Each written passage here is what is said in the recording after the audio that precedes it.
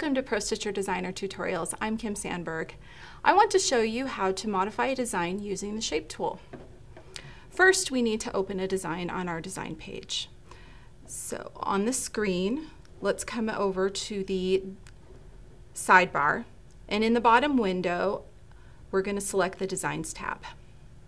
We're going to scroll down just a little bit and click on this arc shape design. I'm going to just click and drag it over to my design page and it'll load. After I load my design to the design page, I need to select it with my Shape tool. So over here on the left-hand side of the screen, in the Quick Access Tools, we have our Select tool, and then right underneath it is our Shape tool. So I will click on it to activate it, and you can now see that my design has design points that are visible. They're these little round blue dots, and depending on the type of line it is will depend on what shape those design points are.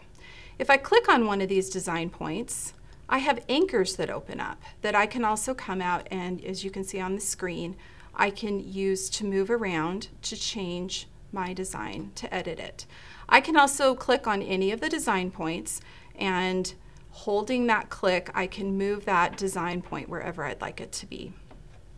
Once I've made modifications to my design, I can save them easily by going to the Home tab, clicking on the Save button, and it will save it in the original file that I pulled it from.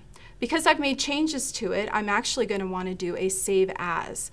So we'll go to the File tab, and we'll come down on the drop-down menu. We'll choose Save As, and then I will assign a new name.